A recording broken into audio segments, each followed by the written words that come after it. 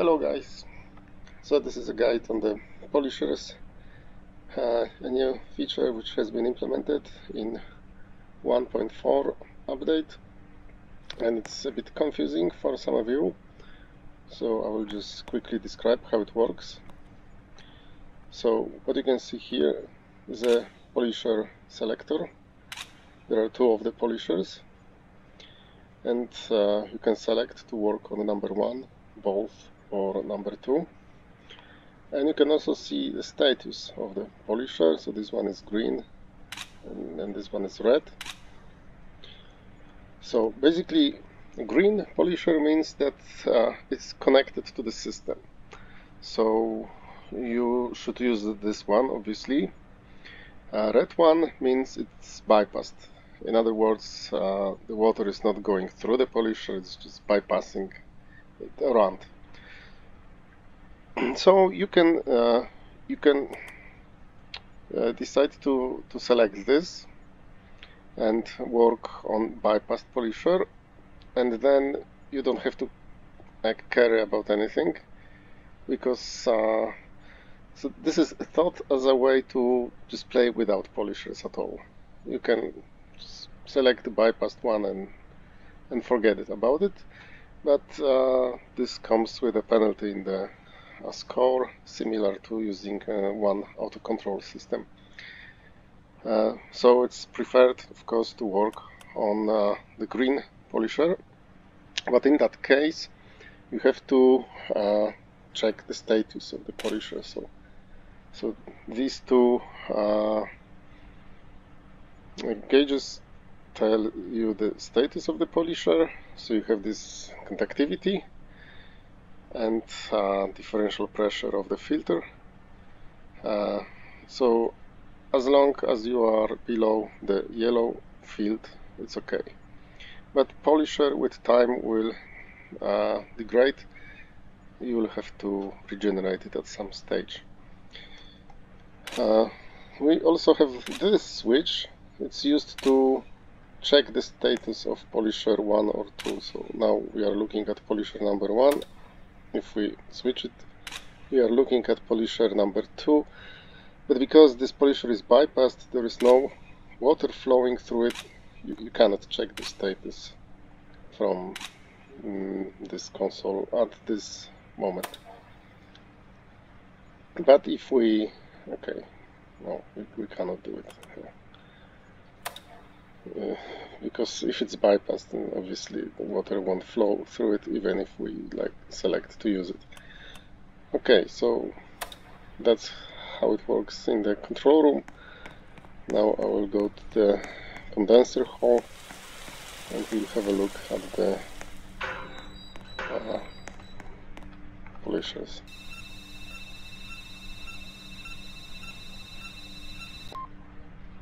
Okay. As you can see, we have also a new Geiger counter. You can use it. You can also use it to detect leaks. Leaks can be found in this area. If you find some high radioactivity here, there might be a leak. Okay, let's go back to the subject. So this is the panel. So here is the polisher number 1. Here is the polisher number 2. They are quite similar, just like reflected by mirror.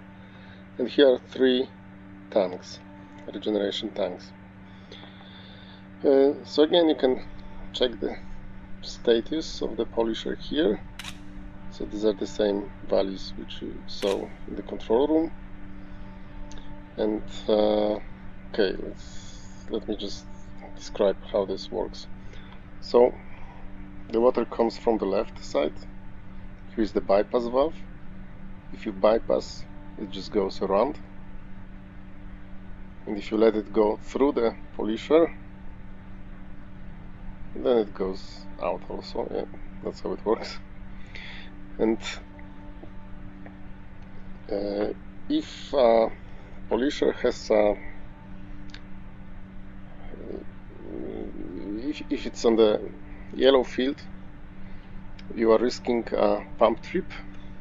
you don't want that, so you want to regenerate the polisher. So how do you do it? So the first thing you want to do before you touch any of this stuff is to bypass it. You cannot like work with the polisher until it's bypassed. So let me do it. As you see, we lose the flow, yeah, now this polisher will be displayed as red in the control room. So before you do that, you should actually like coordinate it with the main control room, because obviously they might be surprised that suddenly the status of the polisher changed. You should always be able to provide the control room with at least one clean polisher to use.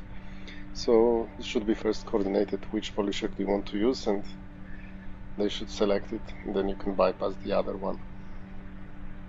In this bypassed stage, you can recirculate the water through the polisher by this recirculation valve and pump. So if you do it, you can see the status again. So this is a way to check the status of the polisher while it's bypassed. So now the water is just like recirculating around in a closed loop. Okay, let me turn this off.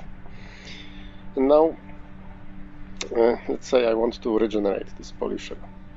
So I will have to use a regen tank. So there are 3 tanks here, and the color means different status. So the red one means it's empty, the green one means it's ready to be used, and the yellow one means that it has been filled with the resin from the polisher, but it hasn't yet started regenerating. So obviously I should select this tank. It's the only one empty at this moment, and in order to do this, I just have to set up these valves. So let's imagine that I'm taking the resin from here, going here, and I want to go with the upper route, and this is the proper setup. So this way I connect polisher to this tank. If I wanted to use, for example, tank number 3, I would have to do it this way. So now I'm going this way to this tank. And if I wanted to use the middle one, this is how I would do it. So maybe at first it might seem a bit confusing, but once you know how it works, you have no problems. Okay, so back to this setup. So now I want to inject this resin into the tank. I just press the water button. It should start blinking, and now the process has started. You can see it here. Polisher 1 is flashing with water, and tank number 1 inserting resin. So this procedure takes 3 minutes. When it's done, then I will have to flash this with air. So I'll just press this button, and after another 3 minutes it's gone. The polisher is empty, and the tank will have this yellow status, which means that it's ready for regeneration. So once this happens, so if you have this yellow status, you just press this button and it will start regenerating. Flashing yellow means it's regenerating. The whole process is automated. It takes like 15 minutes, but you don't have to supervise it. You can just leave it like this and forget about it. And the last thing you want to do once this has been regenerated, it will become green. So we have middle tank here, which is ready to be used. Yeah, ready to use. So what you want to do is to insert this resin back to the polisher. So I will use polisher number 2. Here it's empty, as you can see, red is empty. You can always confirm polisher 2 is empty. So again I have to set up the way from this tank to this polisher. So obviously this goes right here and this way.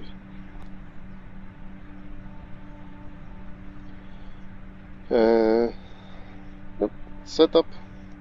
So now if I want to insert it, just press the button again, and you see flashing green means it's being inserted.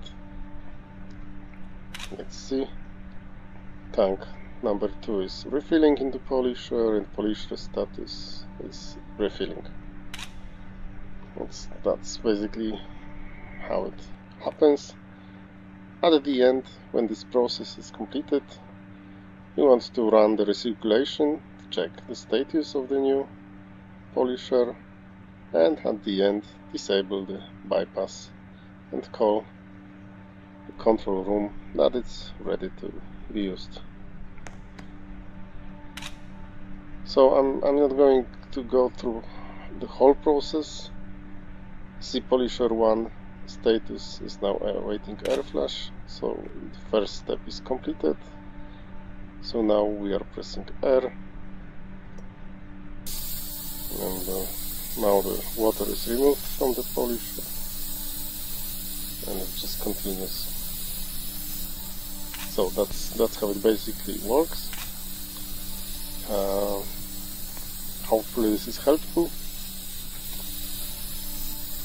and yeah, have fun with it. Thank you for your attention.